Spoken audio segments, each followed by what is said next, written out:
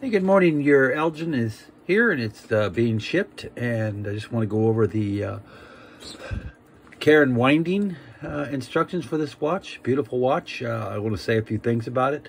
The movement that has been serviced and repaired came with this watch, which is really fantastic. The hands did not. I have had these hands for a long time, and they worked out perfectly with this dial, and there you go. And the original watch did not come with this crown. These are one from my collection, and it's absolutely a gorgeous watch. This, if there's any one, I'm not supposed to say this, but if there's any one that is my favorite, it's these 16 millimeter lugs and the way they look on this big old pillow top cushion case. So enough said about that. That's a little bit of the history, and I think it's really cool to have history. So here we go. It's not a waterproof watch, so you don't want to wear it in the rain. Don't want to get it wet. It's I wouldn't even call it water resistant. So just keep it out of the rain. Keep it out of getting wet. Another good thing I like to tell people is don't leave it in the hot sun for hours and hours, like on a dresser, for example. Of course, wearing it's not that, but just when it's just sitting there being blared on by the sun and it gets hot, don't let it do that. Be aware of that. Keep it away to avoid magnetism with these old watches. I'm starting to tell people don't leave it next to your cell phone at night.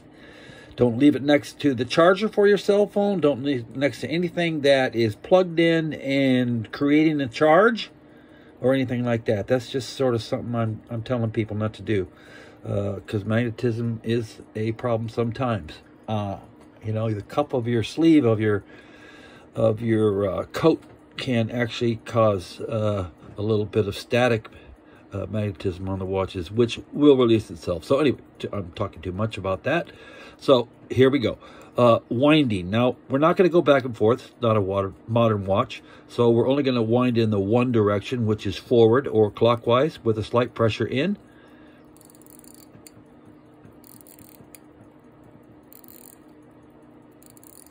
Take your time. One direction. You will not break the mainspring, and you'll know when it gets tight, because these Elgins don't take a lot. So we're coming up to it. I can feel it.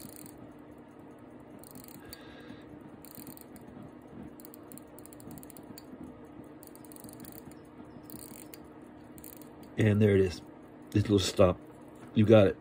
Now to set the hands, instead of a pull out like this, like you're just grabbing it and doing it like that, we want to be a little more gentle with it.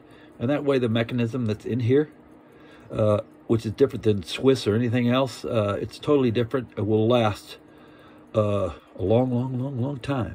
So then now, here we go. So we're going to do a pinch behind the crown instead of a pull out. So pinch behind the crown. And do it again. Push it back in. A little pinch. You'll hear a little click. Do it one more time. A little pinch out. And there we go. Now when you set the hands, we want to go in the forward or clockwise direction. So setting the hands, and don't whip them around. So we don't want to go backwards. Always go forward. And take your time. And when you're ready to go, ready to rumble, push in the crown. There you go. A little care on the case. Just you have a rouge cloth.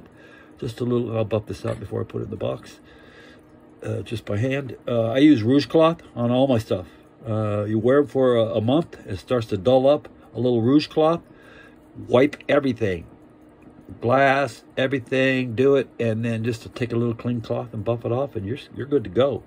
Beautiful watch, one of my faves, and thank you very much.